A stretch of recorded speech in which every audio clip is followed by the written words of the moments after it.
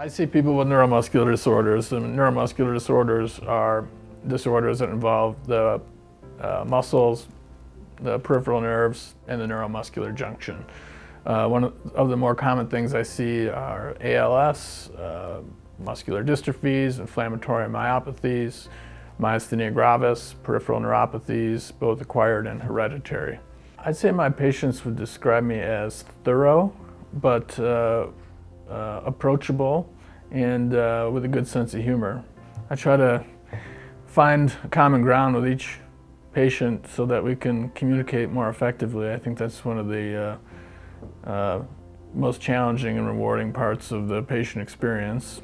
I would like to think that they would describe me as kind and lighthearted but serious when I need to be. I think in general, ALS is a terrible disease. It's not a fun journey for anybody to go through, but I think what we have here is a multidisciplinary clinic which tries to address many aspects of the disease so that we can actually help them through it more easily, lead to improved quality of life. My name is Twydell. I'm a neuromuscular specialist here at Spectrum Health.